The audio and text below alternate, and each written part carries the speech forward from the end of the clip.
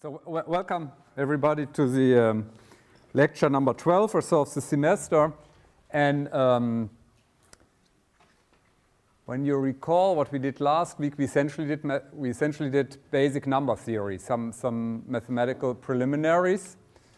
In particular, Euclidean algorithm, extended Euclidean algorithm, and that was the math part. So that was the theoretical background for the fun part, and the fun part comes today. We're going to talk about RSA, which are these three young guys over there. They're not young anymore, okay, but they're in their 50s or so. They're great people, and they invented the most famous, most widely used public key crypto system. So we're going to do that, and it's a super important lecture because this is essentially what's in your web browser. Okay, it's used all over the world, in particular in the internet. Very, very, very, very super important crypto system. Okay. We're going to do three things. We start with an introduction to PK. Whenever you see PK, it means public key or asymmetric cryptography public key. The two main parts of the lecture, just to warn you, okay? So kind of the middle part of the lecture, you have to be awake, which is talking about the RSA crypto system itself, the algorithm. And then this part is about fast exponentiation, which is an algorithm for implementing RSA. Again, be awake, okay? It's about 60 minutes in the middle of the lecture. Towards the end, you can go back to sleep. We're going to talk about the security of RSA. Very important stuff is going to be on the exam, okay? Pay attention, be alert. Okay. So we start with chapter number 1, Introduction to Public Key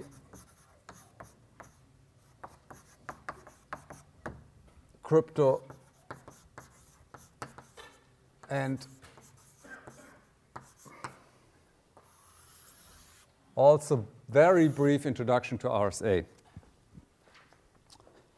So what we want to do, what I want to do first, we want to look at the stuff we did so far. That means our current view on cryptography is symmetric cryptography. So if you have symmetric algorithms, we want to use them, and right now we only focus on encryption of data. There are all kind of other things you can do with cryptography. Right now we're just doing encryption of data. So we have this picture, which you've seen many, many times, and it's getting boring. You have Alice and Bob, who want to communicate with each other over the unsecured channel. You know, that's the bad internet. Can we be quiet? Hallo, 7. Reihe da, Ruhe. Sie können schlafen, you can go to sleep right now, just don't talk, okay? I'll tell you when you have to wake up, and don't talk until then. So we have this setup, and we've seen that again. We've seen that dozens of times in this lecture. We do an encryption here, and we do a decryption here, and that works fairly well. However, it requires that Alice and Bob share a key.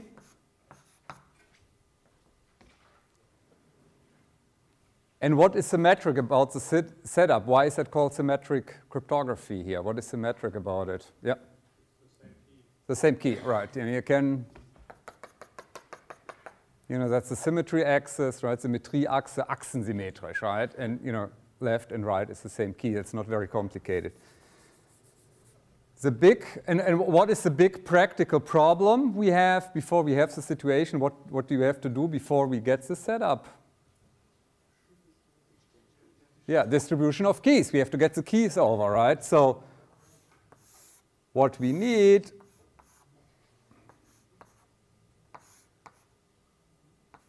is a secure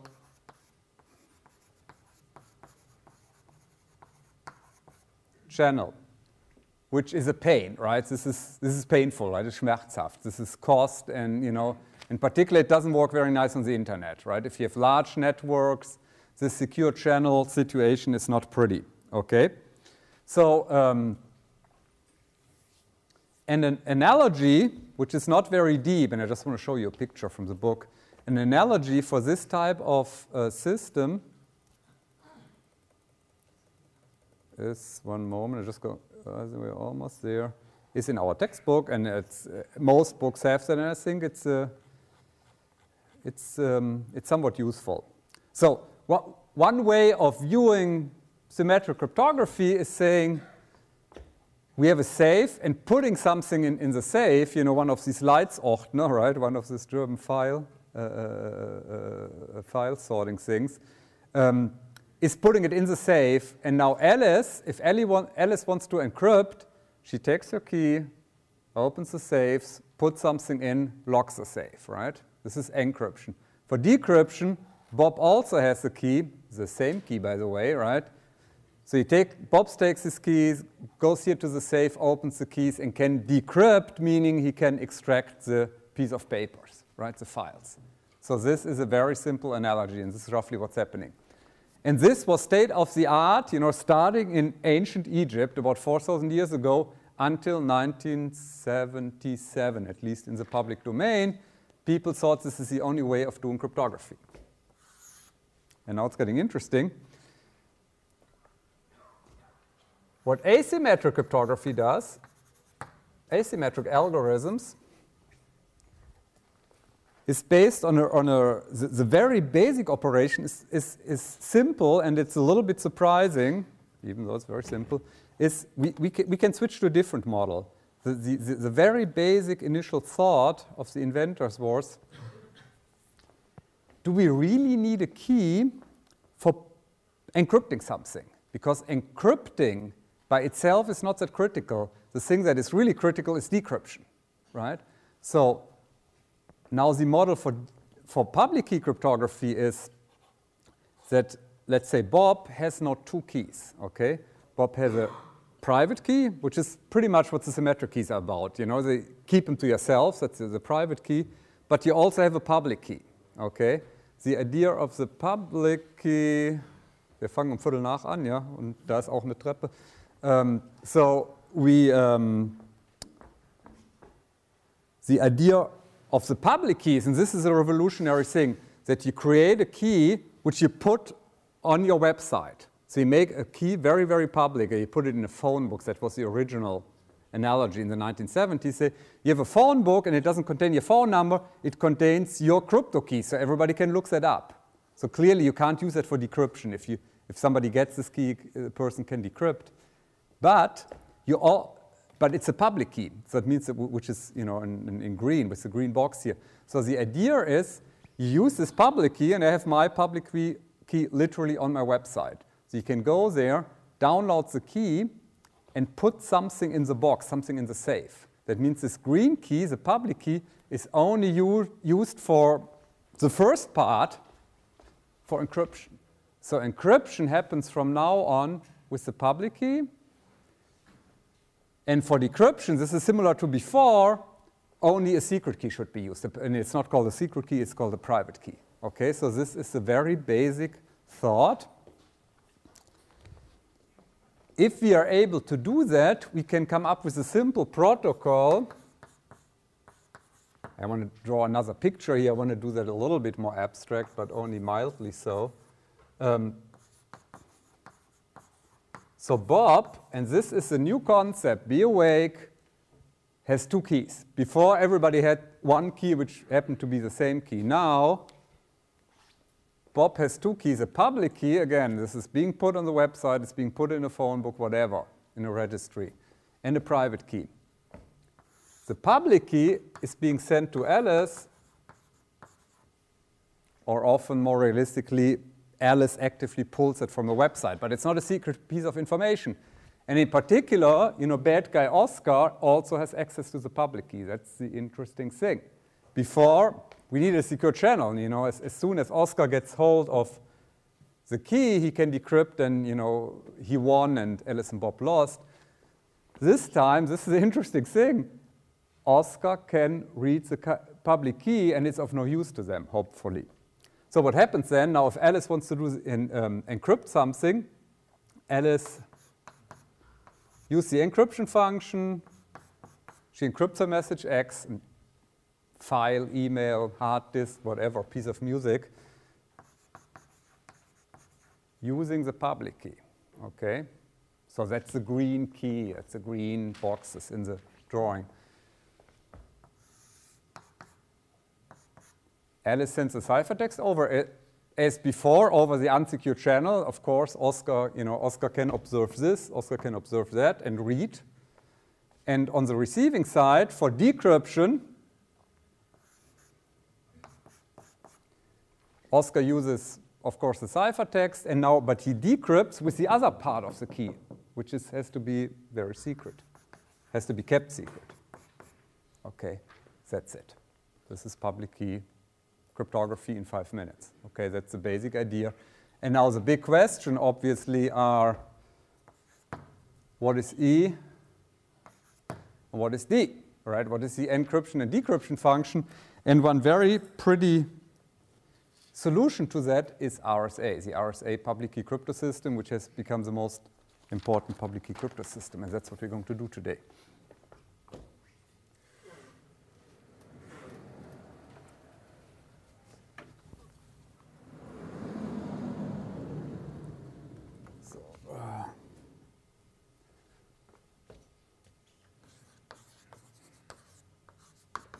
Some facts about RSA, and it's just very, very simple. So that was invented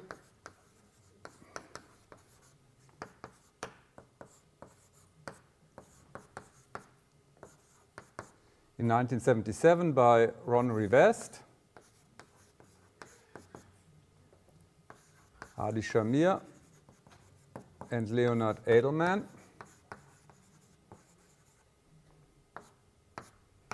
And that's where the name stems from, RSA, okay? The invention was triggered indirectly by a paper from 1976 by Diffie-Hellman, and they are kind of the real inventors of public key cryptography together with Ralph Maracle.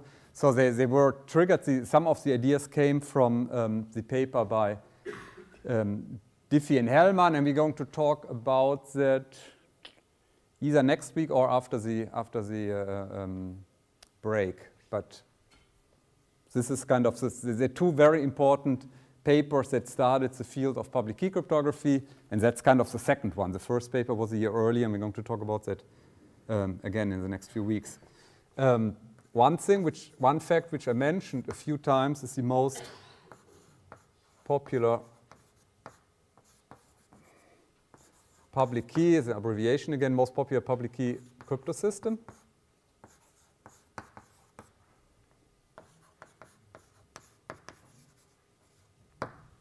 The nice thing, and once we start about Diffie-Hellman, I'm going to talk more about this. The nice thing about public key cryptography, that means way of realizing this, this type of setup. There are only essentially three families of public key crypto system, which is great. Unlike symmetric key cryptography, we did DS here and we did AES here. In reality, there are a few hundreds of these, for instance, block ciphers, and there are probably 100 stream ciphers or so. There's a few hundred symmetric key algorithms. There's no way we can ever do them in a lecture. In the public key case, it's much easier. There's essentially three types of crypto system with practical relevance, I should say. So out in the wild, in the real world, there are only three types of algorithms being used. There's RSA, there's discrete logarithm system, whatever that is, and elliptic curve cryptography, and we're going to do all three together. Okay, this is number one is RSA, and then comes discrete logarithm. We need 2 or 3 weeks for that, and then come elliptic curve, and again we need another 1 or 2 weeks with that. And by the end of, around end of May, you will know all public key crypto system that there is to know for use in practice. There are a whole bunch of other more exotic public key crypto system, but in practicality there are only 3. And again, we're going to do the first one today. It's very important. I don't have hard numbers, but my guess it's a market share, counted by the number of implementations that are being used. Again, there are only 3.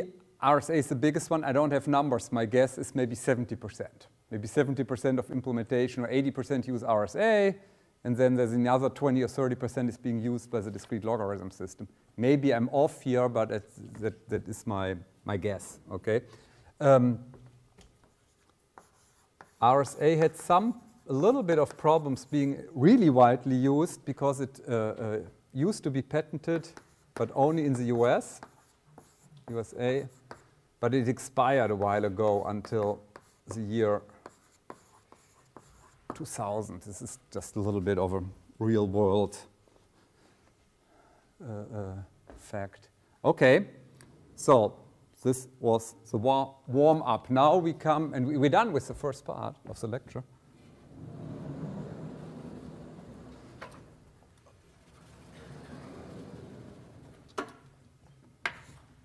The first 20 minutes weren't that bad, right? It's essentially this here, and again, looking at this block diagram, it's a simple protocol. Now we want to come up with function E and D that encrypts with a public key and decrypts with a private key, okay? And of course, the challenge is, maybe a little bit jumping ahead, we want to encrypt using a public key, which is known by Oscar, yet Oscar cannot be able to do this decryption. This is, of course, the hard part, right? Doing some data scrambling, you know, everybody can do that using a key, but now Bob must be able with the right key to decrypt, and Oscar is not able to do that. That's the hard part.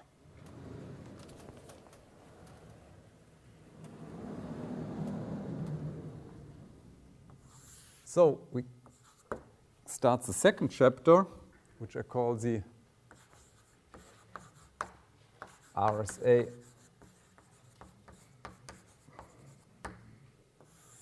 algorithm. Okay, and we have two subchapters, two sections. One is called 2.1, where we talk about the key generation. And I just want to write this a sentence down. Unlike symmetric algorithms, and in parentheses, AES, triple des, or whatever, comma, public key algorithms require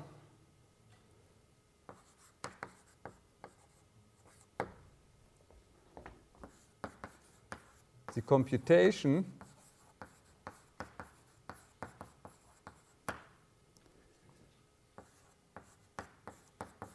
of the pair K public, comma, K private. Okay.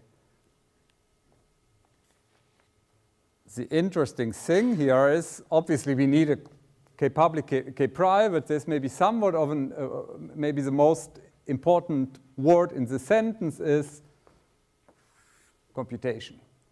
They have to be computed. Unlike AES or DES, probably you don't want to compute the secret key. You want to have something, a true random number generator. Here is math involved, and pretty hefty math that you will see.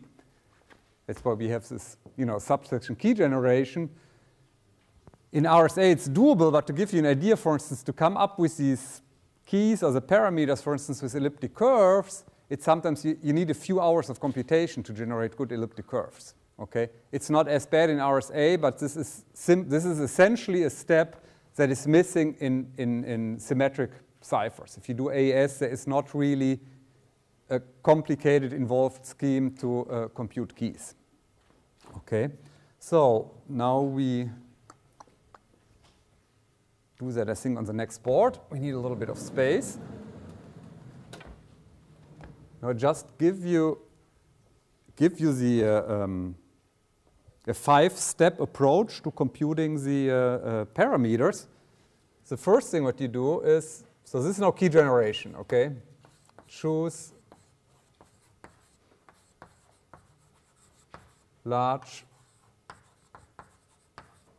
primes, and they're almost always called P and Q in the literature.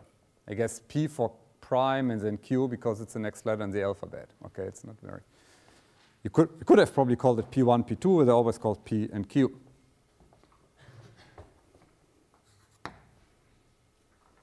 This next step is you take the 2 primes and you multiply them. This is not very complicated. And the product, again, is almost always in the literature called n, okay, which is maybe the most important parameter in RSA. Okay, that's the modulus, and it ends up being the modulus. Now we need something which was very strange until 7 days ago, which is the Euler's phi function, phi of n. I talked a little bit about that. And it turned out it's really easy to compute phi of n. Under which condition? What do we have to know about n in order to compute that quickly? Yeah, we need it. Yeah, with the product of prime, exactly, product of prime, we need the fancy way of putting that is saying we need the prime factorization. If you have an integer, if you know the primes, you know that out of which the integer is composed, it's really easy to do, and there was this uppercase pi, and das große Pi symbol, dieses Produktsymbol, and it turns out for this special case of product of 2 primes, it's p minus 1 times q minus 1. You remember there was one homework problem for that, right? Now, this is why we did it. Okay, it's really useful.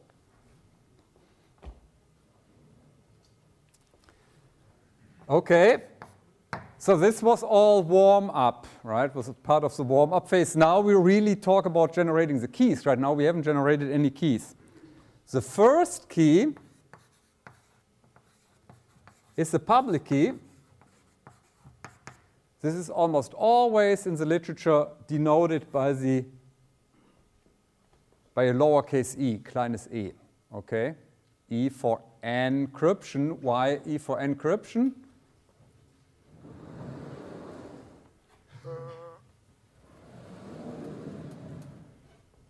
Because at this point, the public key actually does the encryption. That's why we use an E here. And surprise, surprise, the private key will be called D for decryption, okay?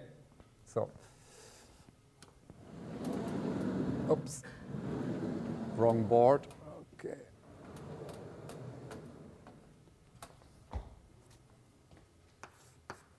Again, you can choose it, and it's also, this is very different from symmetric key cryptography. In symmetric key cryptography, all keys must be random. Essentially, you have to do, you have to use an euro coin and, do coin tossing, right, to generate 128 random bits. This is just choosing. It doesn't say choose randomly, choose.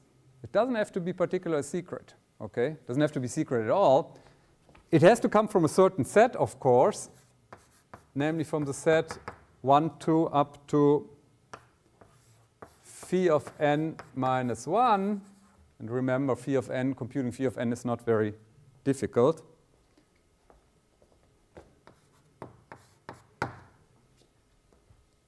S dot T dot bedeutet means such that, so das. That means with the following additional condition, the GCD of E and phi of n must be 1. Okay? Another way of putting that is saying E, that means the public key, and phi of n are relatively prime. Okay?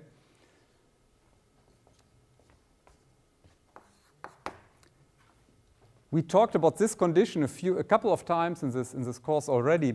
Does anyone know if this condition is fulfilled, which value exists then? Do you know? The inverse, exactly. So the inverse, and you see E is smaller as of this, so it's probably the inverse of E. And it turns out the inverse of E is the private key. That's it. Okay, computing inverses is something very, very important. You have some essential, a freely chosen parameter. If you compute the inverse, that's the private key. Okay. So now we have to do that. So we compute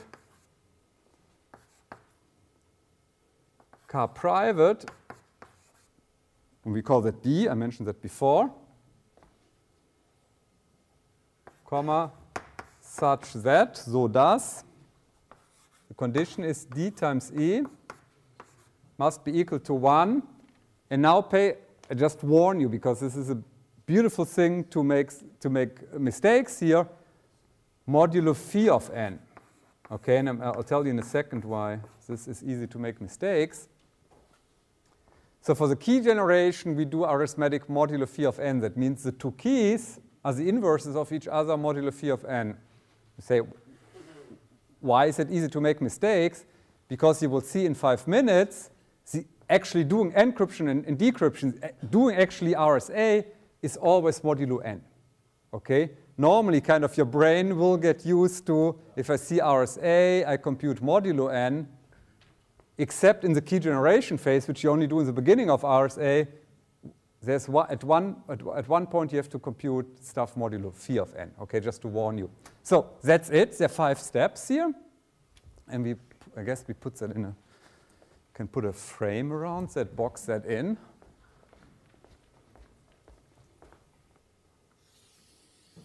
This is very, very important.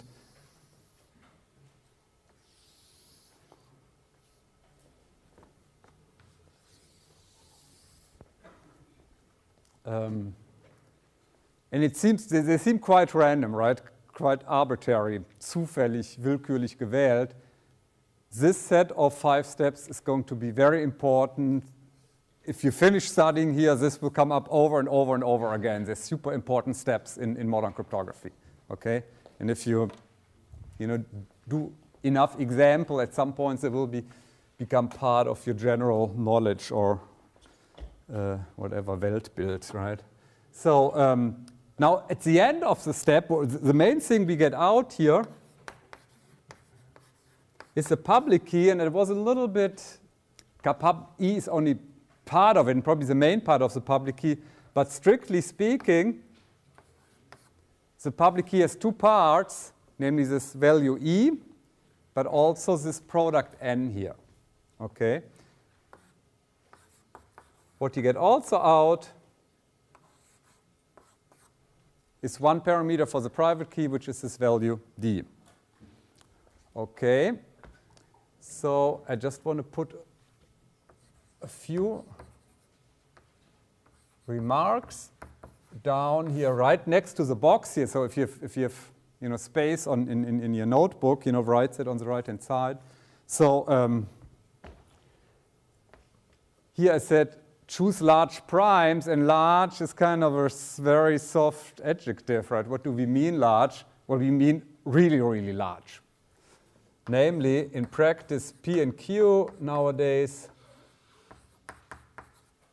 should have at least 512 bits. Very, very often you want to get twice the length. That means P and Q, each of them are 1024 bits, about 300 decimal digits. That means if P and Q have 512 bits, does anyone know how big the product is, N here? This has 512 bits, this has 512 bits. Anyone know? Anyone good? Yeah?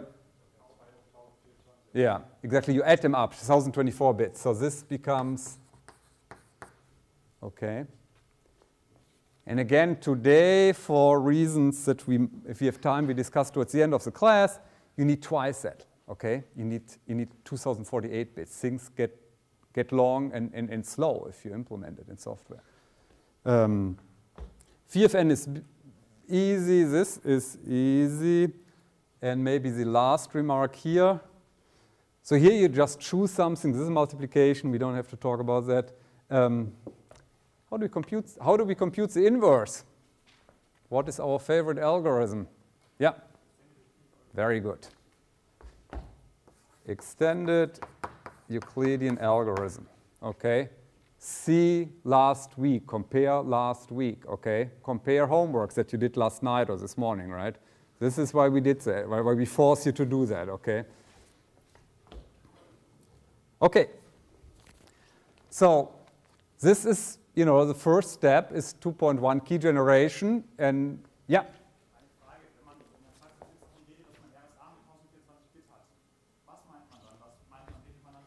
Yeah, it's good. Very often in practice, let's say with PGP, you can choose the key length. They say, use RSA 1024. A very good question. Is that this 1024 here or here? It's here. You always talk about N. This N kind of gives you the security parameter. The longer, the more secure. So it's not very complicated, this thing. If people say we want to have RSA with at least 1024 bits, they mean n 1024 bits, you divide that number by 2, you get the length of the 2 primes here. Okay. Good. So now we're done with the key setup. So we haven't done any actual encryption, right? So if in this very simplistic block diagram, we're done with this step here, right? Okay. In particular, what we have not done is we haven't addressed the question marks, the Fragezeichen here, right? How do we do encryption? How do we do decryption? And this is going to be the next section, which actually fits in here.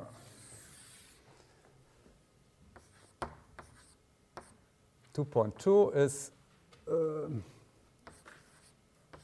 RSA encryption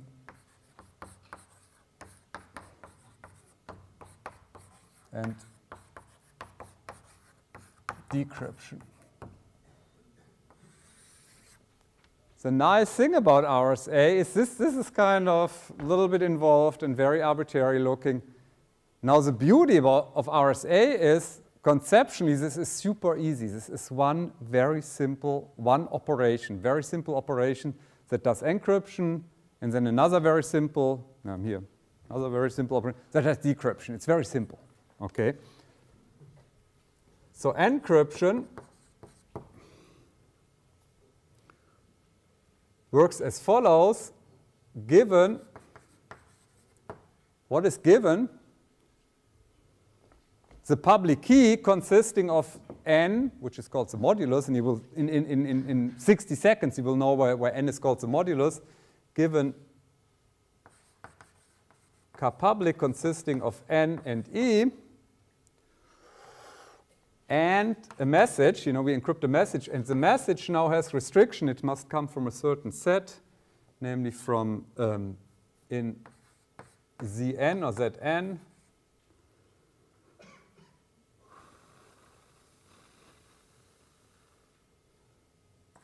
consisting of the numbers 0 up to n minus 1.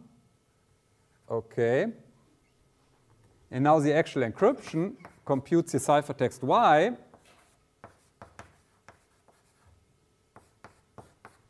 And this is our standard notation we used for, since the beginning of this course.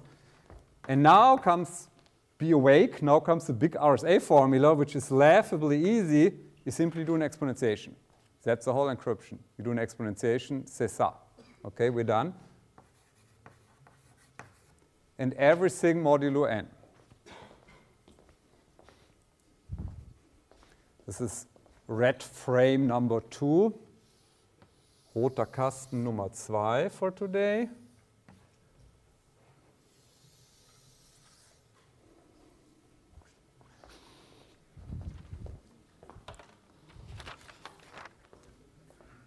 And there's much to say about that here, at least for now. There will be much more to say, but for now there isn't much. At least conceptually it's pretty easy, right? You take x, you take e, which we computed here, somewhere, here, and you take it modulo n, which we computed here. So once you're done with this, which is a little painful to do that, the actual encryption seems pretty easy. So this is what Alice does in our example. The right-hand side does the encryption. You send stuff, the left-hand side, sorry. And this is your right-hand side. Now you decrypt, so Bob, upon receiving the message, Bob has to decrypt. That means Bob, given y, Bob would like to recover x. What do we do? It's very similar to before. What's given now is k private, which is this parameter d,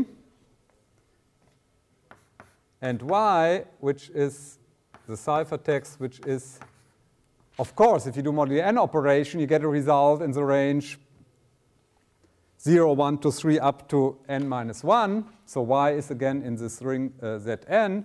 And what we do, x is the decrypted version of y using the private key. Again, our standard notation holds. And this is equivalent to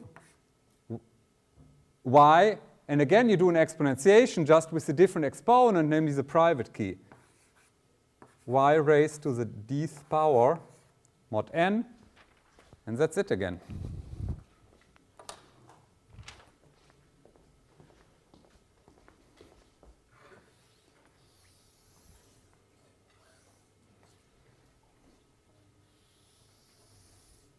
Okay. So this was a lot of formula, many more formulas than we're used to without, major motivation. I would like to do at this point, I would like to give you an example, which we... Yeah?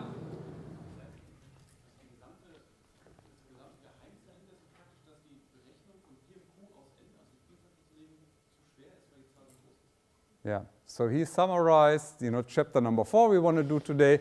RSA security is excellent. He's much too smart. He can go home now, so for the rest of the day. So he said the whole security relies on, beruht auf, hängt dran, hinges on, the fact that, I can tell you that now at this point. So Oscar would like to do the same, right, obviously. Oscar sees Y, the ciphertext he would like to decrypt, so what do you have to do?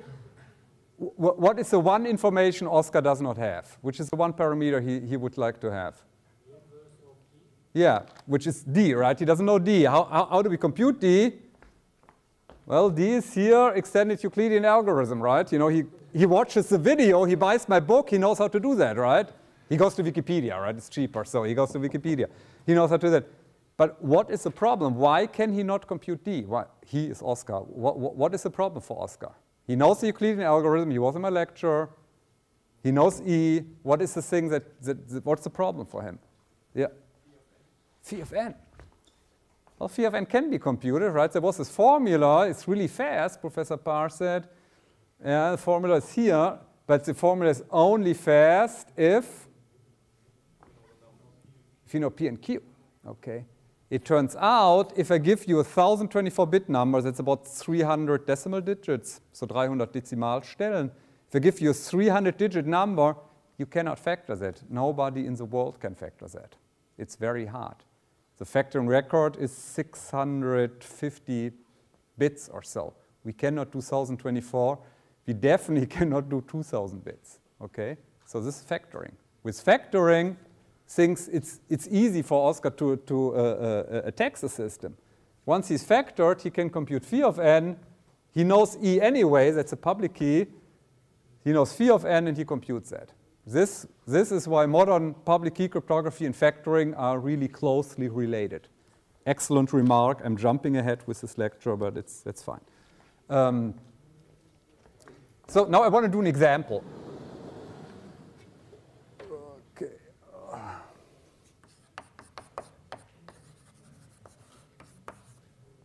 Example for what?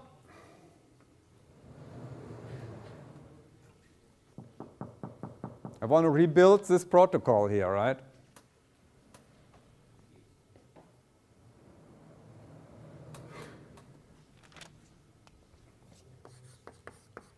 So we have our friend Alice, we have our friend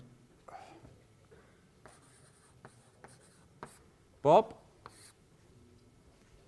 So now we do, this is cookbooks, this is boring, this is almost, not worth to do at a university, we do it anyway. We do cookbook, we do step 1, 2, 3, 4, 5 with small numbers, not with 1024-bit numbers. So Bob starts with step 1, choose P and Q, and we choose 2 very small numbers. P is 3, Q is 11. Okay, so we can do most of the arithmetic we can do by hand. Number 2 in our recipe book is compute the product and P times Q, which is 33.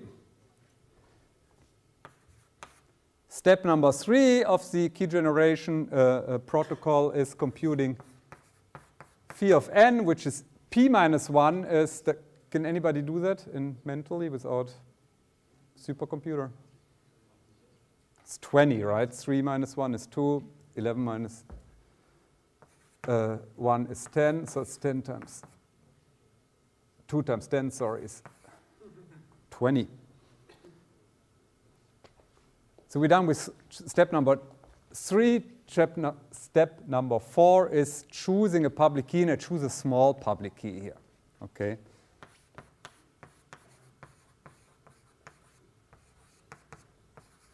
I choose e equals to 3, which is really bad as an example. I'll do it anyway, because this is equal to this 1 prime number. It's just there aren't that many small numbers, okay? E doesn't have to be equal to P, right? This is a big coincidence. RSA works anyway. So I tried pretty hard to come up with a good example for RSA. It's not that easy. I would like to have an example where you can do everything by mental arithmetic, by Kopfrechnen, right? It works so la la. There's one point at, in 2 minutes where it's getting a little hard. Step number 5. Oh yeah, by the way, is this GCD condition fulfilled? Is E and phi of n, are they relatively prime? What's the GCD of 20 and 3? That's 1, right? It's fine. So that's part of the problem. You can try 4, but then 4 is not relatively prime, and 5 is not relatively prime. 6 is it's only 7, and then the numbers become big. So that's why I chose 3. Now we have to compute D. D is the inverse of 1, inverse of 3, which turns out to be actually 7. Modulo phi of n modulo 20. There's a little.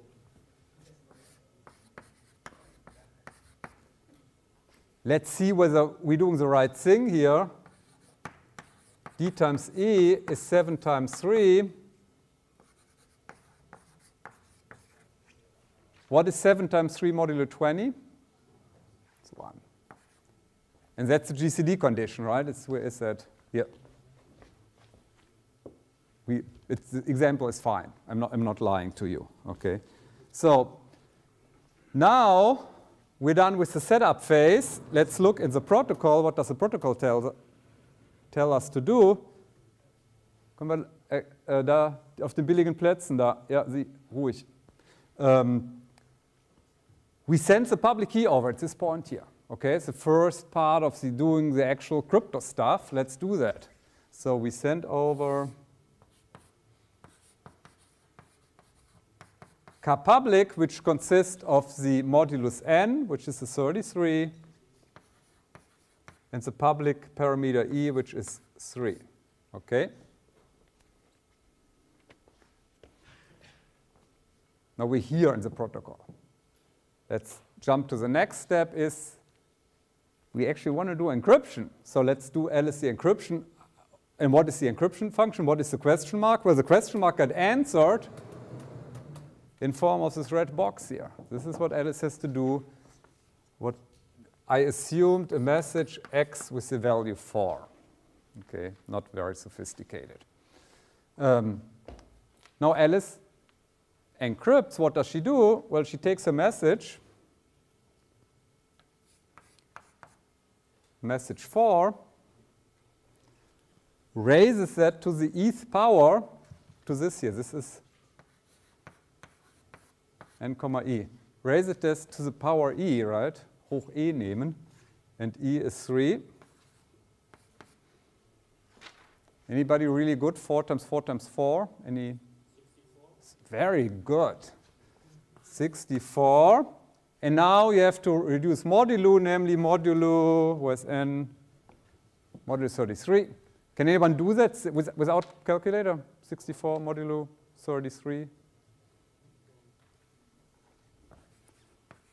What is that, mod 33? This is 31. Very good. Okay. So now what? Going back to the protocol. Once we computed the ciphertext, it's a nice thing about the ciphertext. It's encrypted, so we can send that over the internet. Means we can put that on the channel. We send Y over. On the receiving side, Bob has to decrypt. And how does this work? Well, this was this framed box here, this framed formula. Again, takes the ciphertext, raise it to the private key's power. That means this is, hopefully, this is becoming X, right? X is computed as taking the ciphertext, to the d's power, which is 31 to raised to the 7th. And this is this one point in time where it's hard to do mental arithmetic. I'm going to give you a pointer in a second how to do that anyway. This turns out to be 4. You know, this is my funny notation here. You know, this is an exclamation mark, Ausrufezeichen. All right, this is my invention, right? It's actually the invention of my math professor when I was in second semester. And why is that a great thing? Because this is the same thing we had at this point. Okay, modulo, again, modulo n, and n was 33. Okay, so after decryption here, we develop that. So the one frustrating thing is that here you need a pocket calculator here, right? And now I'm going to show you a little cute trick related to modular arithmetic, which has nothing to do with RSA. And if you hate mental arithmetic, if you hate Kopfrechnen, you can sleep for 2 minutes, okay? If you like Kopfrechnen, modular arithmetic, you can be awake. I want to show you a quick way of doing that. Again, this has nothing to do with RSA. It's off topic, outside the lecture. You know, switch your laptop on, watch YouTube or whatever, right? That's fine. So I want to do, of course, you can do long num. You can actually do, you know, arithmetic by hand and schoolbook multiplication. There's a very neat trick, namely, 31 is pretty close to 33, right? And what happens if you replace 31 by a negative number, modulo 33? Which one is that? Does anyone know? It's equal to -2. So this is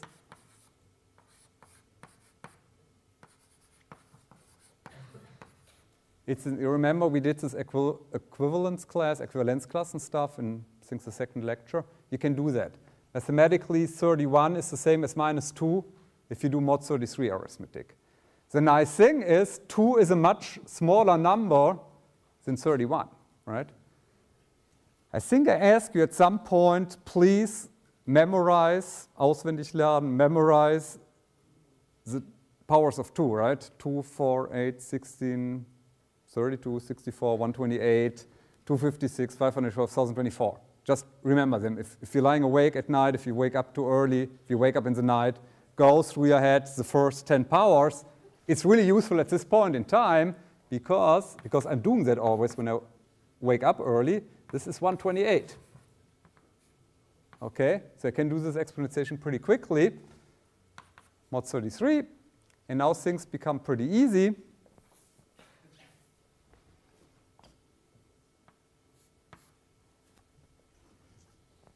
Because this is now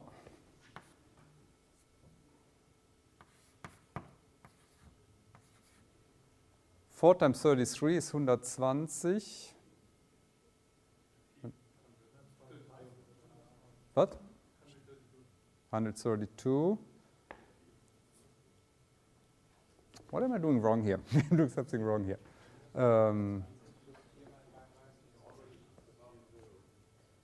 Das ist 132, aber dann kommt der das ist minus 4 times, this is minus 132, right? And what is the correction term I need at this point here? Are you anybody really good with Kopfrechnen here? It's 4. Okay. So now I'm going to take this mod 33 and this becomes 0, right? So okay. That's it. Okay. I didn't need a pocket calculator. That's the thing.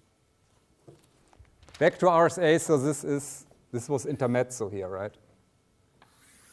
Okay, this is just to show you even this seemingly complicated operation, if you're creative and you know your modular arithmetic rules, you can do in your head, right? Okay. So what is now missing with RSA is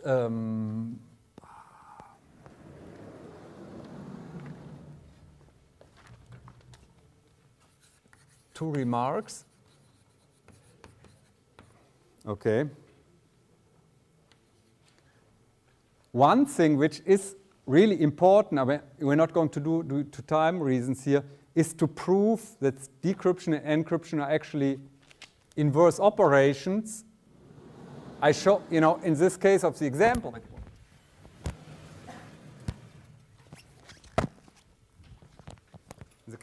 in the case of the example, it worked, which was a little strange. Maybe I should have mentioned that before. I take my x value, my message, raise it to the power, and I get some value, 31. I take that 31, I raise it to the different power, I get the original value out. There's a little strange thing that's happening here. It's not very intuitive. It's nicht sehr intuitiv, gefühlsmäßig. This is not what I expect. I do one exponentiation, I do a second exponentiation, and they cancel out. I get the original value again, right? So in order to show that this always works, if I do x to the e, and then I do the result raised to the d, if this condition holds, this is a condition on the exponents, right? D and e must be the inverses of each other mod phi of n. They must be inverses of each other mod phi of n.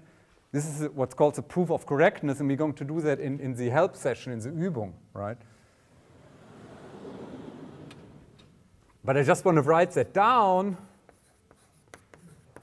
Proof of correctness. This is in the Übung. And if you can't wait till Monday, or page 178 in the textbook, as the first remark.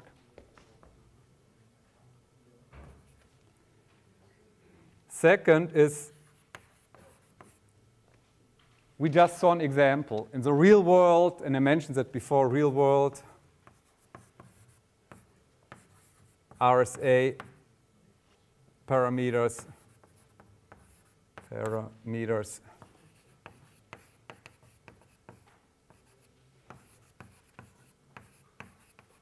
are very large. Compare page 177 in the textbook, and I think, yeah, I'll show you that. I think I just wrote them down. We just put that in the book. I think it's kind of good to have, if you see them once in your lifetime, if you see how. So this is how RSA looks in practice. You get pretty long okay. This P, Q, N, E, and D is a real-world example. Jan, with whom I wrote the book, Jan Pelze, computed them. Okay? So this is the numbers you're dealing with. I didn't want to use them on the blackboard. You know why, right? So this is, okay, but this is just to get a feeling. Things are really, really long. Okay? Also, maybe one remark. There is, to my knowledge, there is no other, hello, who is that? There's no other technical applications, or there's no other technische Anwendung where you have to deal with such long numbers.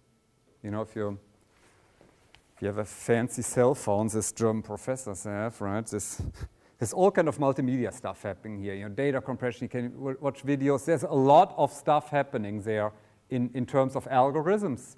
There's the communication algorithms to establish the link, right? All kind of stuff. They're very complicated. All of that stuff is not easy to do that, right? None of all the algorithms, data compression, doing error correction stuff, needs arithmetic with such long numbers. So this is something that is unique to modern cryptography. Okay, this is just Allgemeinbildung, right? So this long number stuff never happens in any other applications. This is only public key crypto. Okay. Okay, so that was number 2 of today's lecture, and this was the first very super important part, is doing RSA. Now you know what RSA is, and you can get, you know how we operate, so you're going to get homework assignments, and you have to compute 500 of these examples by hand with a pocket calculator, right? So, it gets imprinted, eingeprägt in your brain, right? We really want you to hate these 3 red boxes, right? And a good way of hating is, just do that 50 times, right? I'm exaggerating, but this is a basic idea. Yeah, I mentioned that, right? This is this Zen, right? Zen thing, Zen Buddhism. They say if you want to do things really well, you have to do them 30,000 times. 20 times is enough for us, but I think it's a good metaphor, right? The more you do things, the better you get, and even you hate Päckchenrechnen, right? That's why they do Päckchenrechnen in the Grundschule, right? Kleines einmal eins, right? You do that essentially 2 years, right? Our third kid is just in third grade. You do for 2 years, you just do Kleines einmal eins, it's because you become better and better, and it's really useful in life. It's a little bit with RSA. The more of the stupid examples you compute, the more of a feeling you get. So now comes, I think, for me personally as a teacher, and I'm in a different position than you are, I think that's the fun part of today is doing fast exponentiation, okay?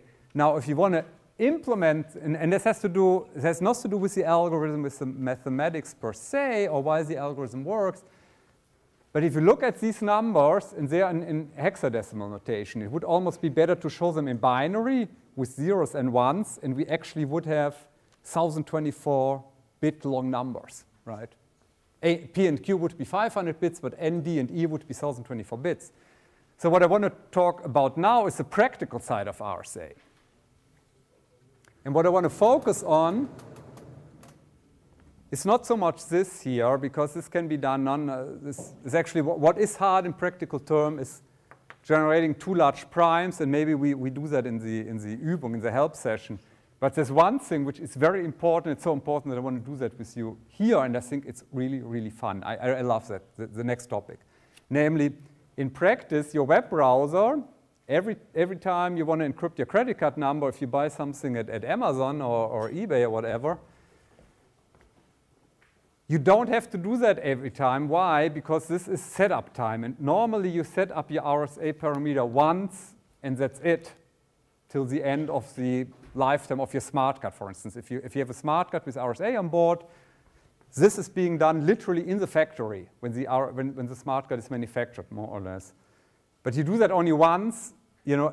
D, E, and N are being burned on your Geldkarte. It's not on the Geldkarte, but whatever. And there are bank cards that have RSA. It's being put on the Geldkarte. That's it. That means we don't have to worry about the red box anymore. But now, every time you encrypt stuff on the internet, every time you establish a secure session to Amazon, you have to do this stuff. So what I'm trying to motivate here is it's pretty important that we do this reasonably well. So the question is now in the third chapter of today is, how do we do this fast? And they're both exponentiation. So now we want to talk about fast exponentiations.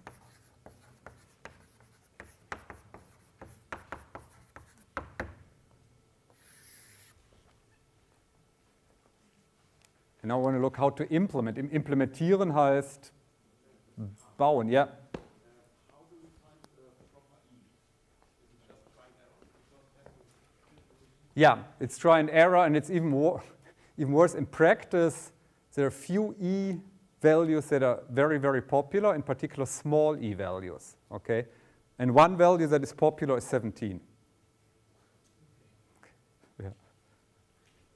And 17, yeah. It's pretty unlikely that that one of those, just in terms of likelihood, that one of those has P minus Q or Q minus 1 as 17 as a prime factor, and that this is fulfilled. Of course, you have to check that. But the thing, the other thing is you choose something random and you check here. It's not that hard to find one. In most cases, just you pick one and that's it. Okay, it's a good question, but it's not hard. It's not hard. Hard is finding P and Q, but again, this is not something I want to do today here. So what I want to do is fast exponentiation. That means implementing. If I want to implementieren heißt bauen, right? I want to build this here. How do I do that? And actually, I want to split that in two subtopics, subsection. I want to do an introduction, so general.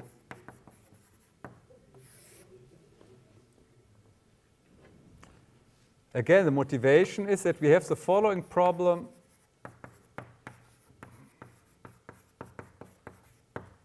In practice, we have to compute x to the e for encryption, and we have to compute y to the d, both mod n. This is encryption, this is decryption. You don't have to copy that, it's here, right? Just to make, nice notes for your notebook. And exponentiation per se isn't that bad. We know how to do exponentiation. Unfortunately, we have to do exponentiation with those numbers, with really absurdly large numbers. So with very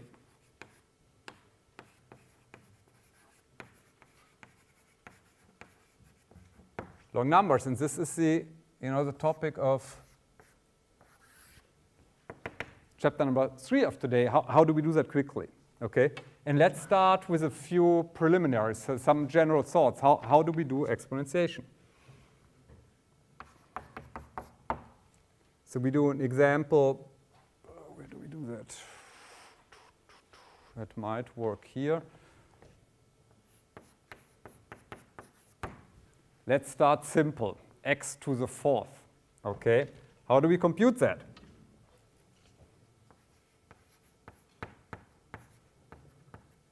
So the naive way of computing that is computing x times x is x squared. X squared times x is x cubed, x hoch 3. And x cubed times x is x to the 4. Right, of course, right? Of course should be a reaction. What else should we do? And what are the costs here?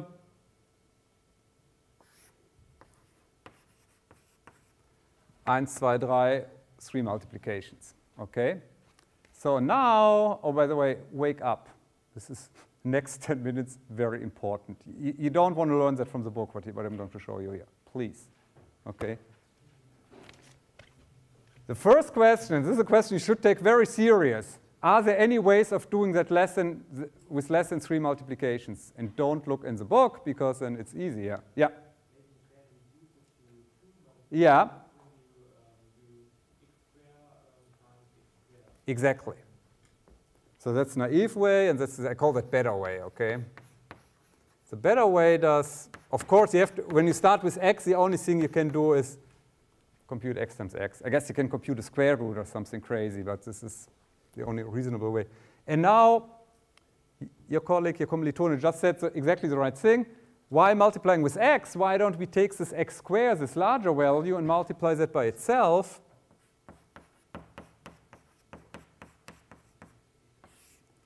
And this gives us 2 multiplications. Great, right? You say this is really, it's not, right? It doesn't seem barely worth it. But in practice, we're not doing x to the 4th. We do x to the, really bad, right? Really long numbers. So let's look at another example. We want to compute x to the 8th. Again, we start with the naive way, which is a very polite way of saying the stupid way, right? We just do this very stupid thing. We can only multiply by x. So we do x by x is x squared. X squared times x is x cubed, x hoch 3. And at the end, you do x to the 7th times x is x to the 8.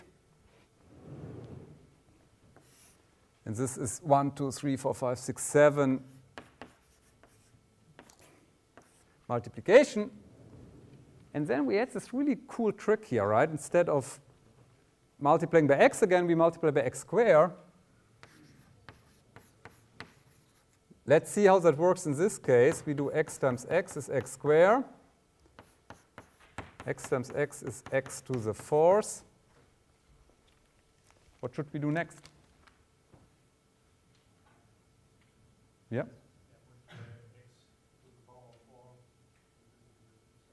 Exactly. Multiply x to the power of 4 by itself, x to the 8. Why am I doing that? Because maybe here we saved one multiplication. Here it's getting a little bit more interesting. We reduce, we save more than 50% of the workload, okay?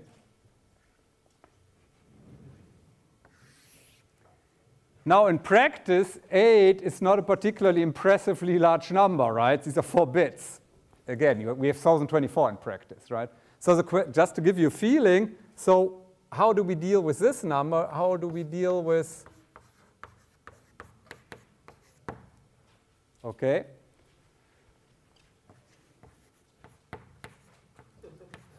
Again, the naive way, this homework assignment, okay, so.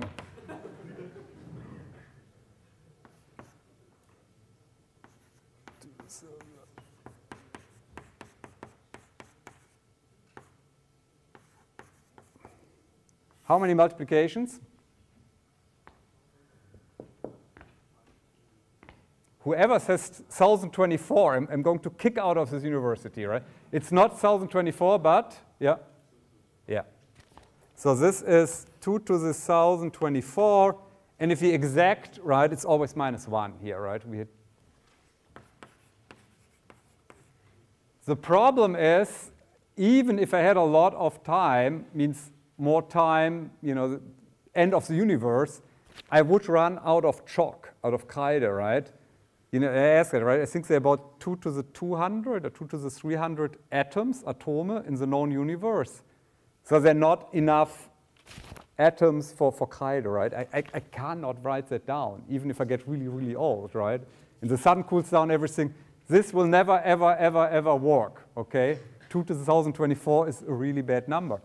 So how far are we? And this is too unfortunate, right? Can I squeeze it in? So please write that down on the left-hand side.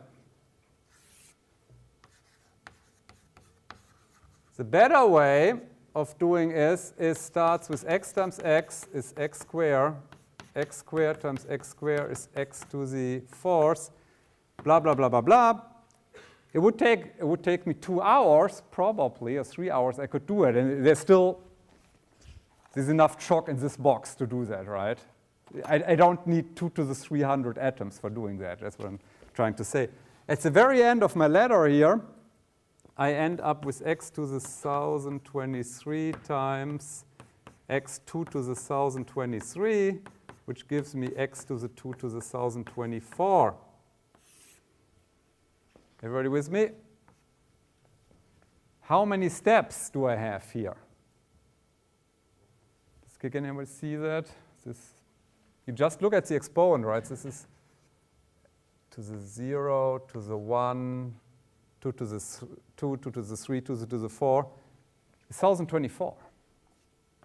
So this is 1024 multiplications.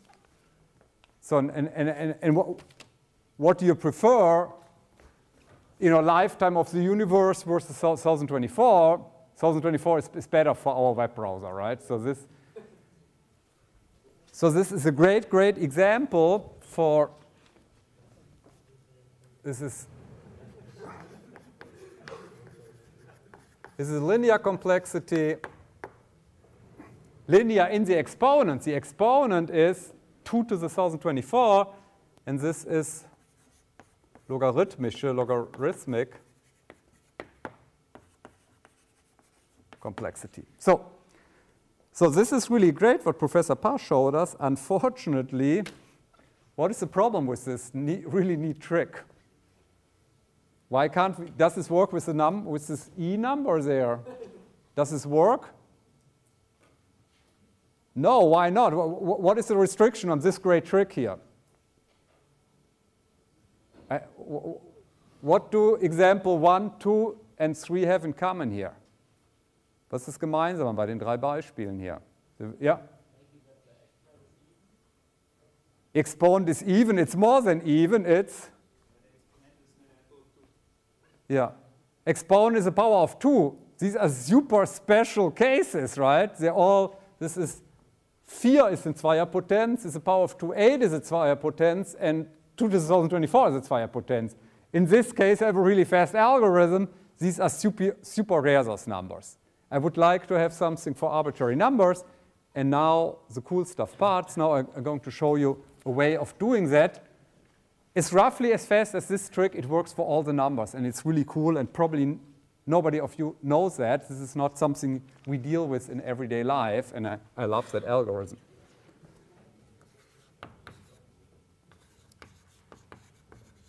This is a square and multiply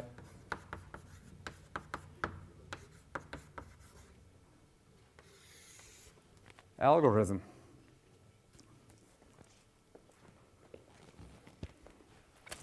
I guess I shouldn't do that.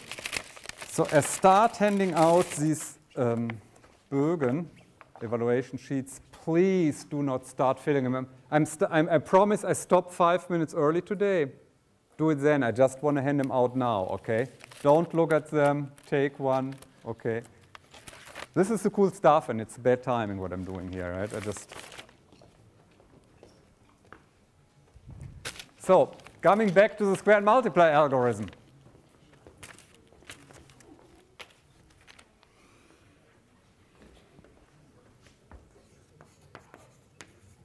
Other names for this method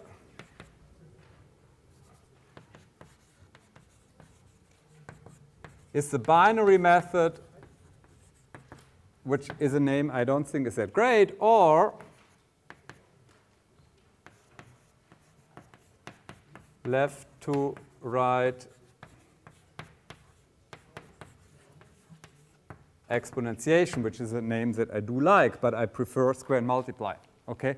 And again, this is the thing, please. Can you be quiet? Just watch. Es lohnt sich absolut. Nächsten 10 Minuten.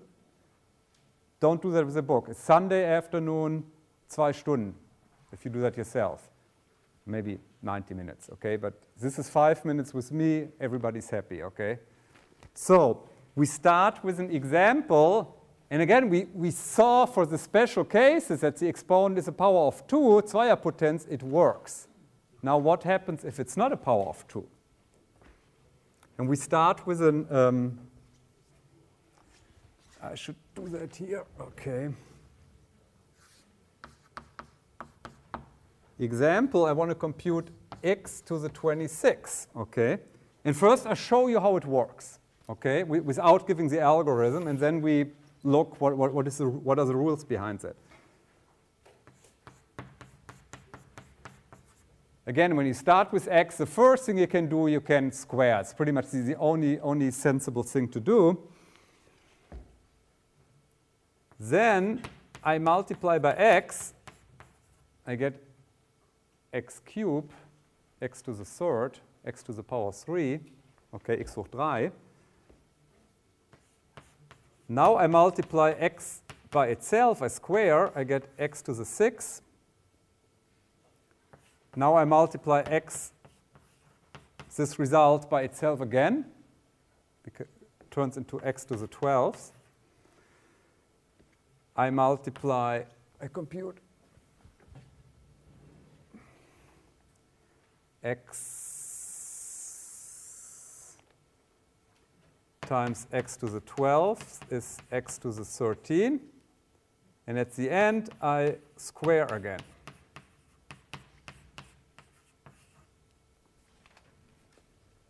Somehow it works. It's not that bad, right? Again, remember the naive way, the stupid way, would have been x always multiplying by x, and it would be 25 iterations, okay? So here, I'm getting away with 1, 2, 3, 4, 5, 6 operations. And now let's look a little bit more detailed. What are the operations? I start here with the squaring, right? This is squaring. Here is, I call this multiply, multiplying by x. Here I square. This is the squaring again. In this iteration, I multiply it by x, so I call this multiplying by x, I just call multiplication. And at the end, I square again. So if you ask me, please, Professor Parr, how can I compute x to the 26 quickly? My answer will be square multiply square, square multiply square, and voila, the result is correct, right? Are you with me? So what we need to know is what is the right sequence. I mean, if you replace this by squaring, you get the incorrect result. Everybody with me? So what we would like to know is what is the systematic way, when do I square and when do I multiply? This is what we would like to know, okay? This is why it's called the square and multiply algorithm and not the square and something, square and Fourier transform algorithm. It's only square and multiply. So it's a very simple idea is at the right moment in time I have to square, and at the right moment of time I have to multiply. And how do we do that? I could give you the pseudocode, you look at the pseudocode, you have no idea what's going on, okay? And I think there's a very nice way of explaining that, namely this rule, when to square and multiply, depends on something extremely simple, namely on the binary representation of the exponent, right? 26 is an important number here, right? So now we look at the binary expansion. This is 1, 1, 0, 1, 0 in binary, right? You believe me? This is 1, 2, 4, 8, 16, right? 16 plus 8 is 24, plus 2 is 26, right? This is a binary representation, okay? And now what I'm going to do with you now, and this is kind of the most important part of the lecture, not the second most important part of the lecture. I'm doing this stuff, and I'm looking at all the exponents in binary representation, and suddenly you see the light. I mean, does this seem arbitrary, zufällig, willkürlich? I hope so, say yes. So, no, if I look at the binary representation, you will see an extremely simple rule. There's a very simple rule, but you can only see the rule if you look at the bits, not if you look at the 26, okay? So let's look at the rule. So goal is to generate this bit pattern. We start with x, and x is really x to the 1, right? Is that clear? X is gleich x hoch 1. So what we do here, we square, the result is in binary, right? This is x squared. Not that difficult. Okay. So what? Yeah, okay. Now let's first look at the next step. So the next step is I multiply x, which is x to the 1, by x to the 2. And now let's look here. It's Zwischenrechnung. What is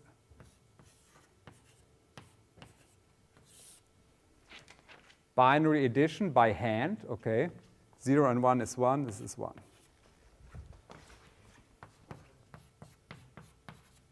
Okay. So now I give you a little bit of pointer, and I think that's quite important to get kind of a visual feeling, visuelles Gefühl for this. What I'm going to tell you, these two ones that we generated, they're going to end up these two ones here, okay?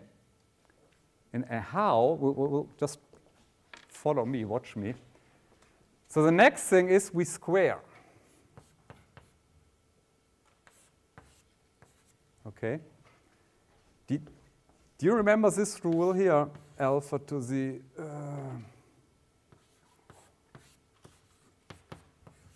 what alpha to the a raised to the b power, this double exponentiation, what is that? A times b, right? Everybody with me? This is 9th grade, right? Not very complicated. So that means squaring is multiplying the exponent by 2, okay? This is not hard. So, but what happens if you have a binary representation, you multiply that by 2, what happens? Shift. It's the same if you have a decimal number, you multiply it by 10, right? 33 times 10 is 330, right? You shift it to the left, right? Yeah, to the left. So, okay. So,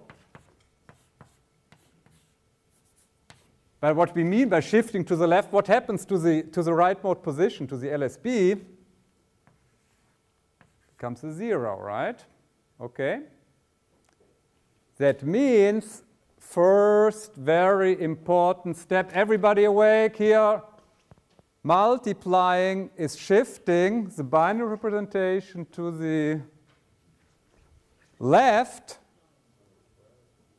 filling in a 0. Okay? Is that right? Is that right?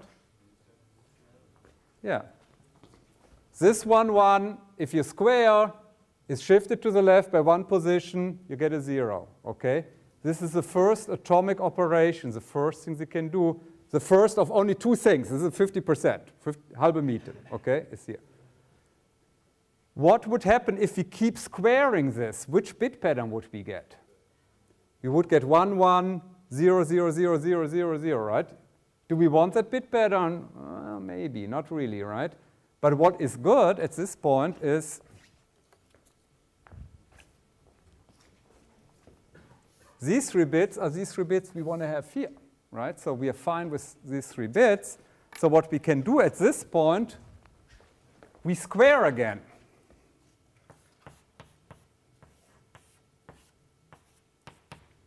What happens? Well, again, it's a shift to the left-hand side by 1 bit position.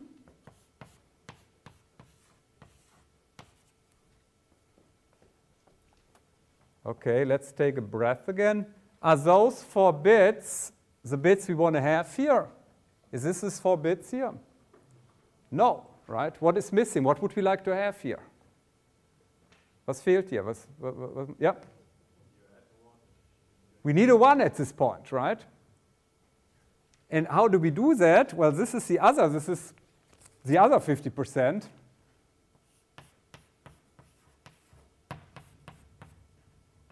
You multiply by x, and now again we have something that I showed here, which was easy.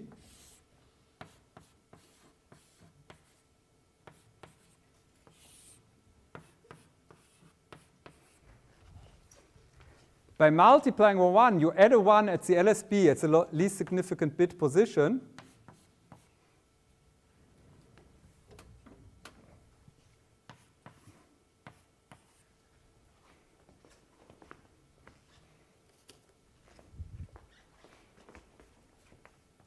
And those 4 bits that you generated by now, almost graphically, fast graphisch, are those 4 bits here. Okay? So what is the next thing we need? Well, we need another 0 here. What do we do? How do we get the 0 here? What is the next step? Square again. It's getting boring, right?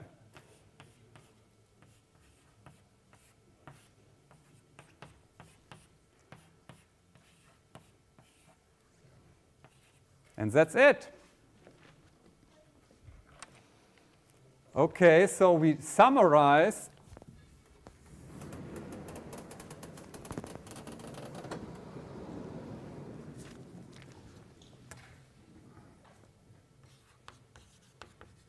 This is a square and multiply algorithm. That's our abbreviation, square and multiply, SAM, square and multiply algorithm.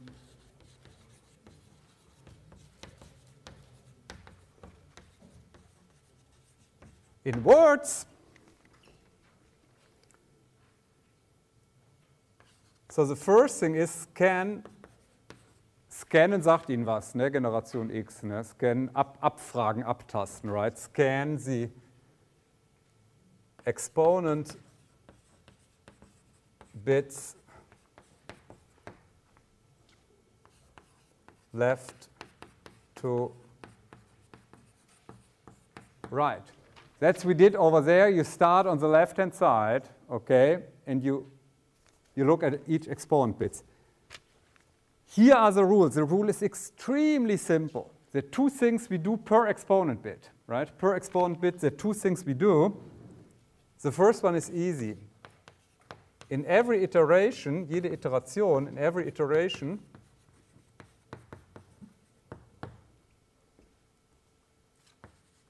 we square. And I use uppercase letters just to stress that. It means for every exponent bit, also jedes Bit im Exponenten, you definitely square. There's no question asked. You square, square, square. Okay, this is not conditional. You always square. For every bit that you have here, you square once. Okay? So, and this worked actually nicely in this case here, right? Square, square, square, square, square, square, square, square. So, but apparently, as we saw by the example, sometimes you have to multiply. And what is the rule for multiplication? Whoever can answer that is perfect learning experience today. What is the rule? When do I multiply? What? Yeah. Again, we're scanning the bits, right? Wir fragen die Bits ab. And there are only two possibilities, namely either a bit is 0, and then we don't do anything. It's easy. If it's 1, and only if it's 1, we also multiply by x, by the original value. Second, if current bit, also if das aktuelle Bit, if current bit is 1, Doppelpunkt, multiply by x.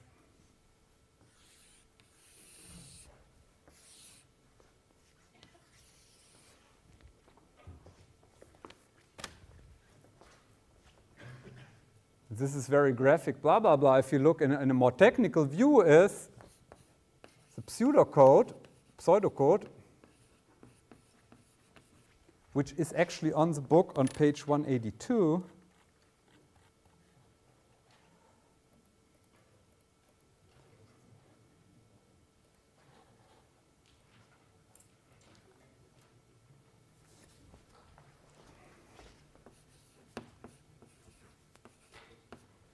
So what you see in this box here, I call the exponent h here for whatever reason.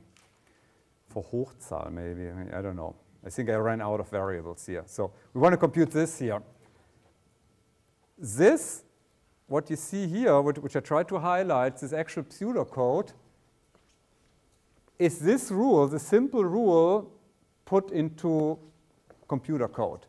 What I do here is t down to 0, and t, I don't know whether you see that, this t comes up here. T is the Bitlänge, okay? If t bits, you have to be a little bit careful. You ignore the highest bits, this bit ht. Das ist das MSB, das höchstwertige Bit. Highest value MSB bit is always 1 by convention, okay? So you start, in our case here, x to the 26. We really didn't start with the leftmost bit, but with the bit next to it. And the main rule is encoded here. 1.1 is we always square. And then here's an if statement. We check the current bit. If this is equal to 1, we also multiply by x. That's it. Very, very easy. Very, very easy rule. OK. We don't have to talk about security. We did that before briefly. That's it for today. I would like you to fill the evaluation sheets and put them down here when you leave. Thank you very much.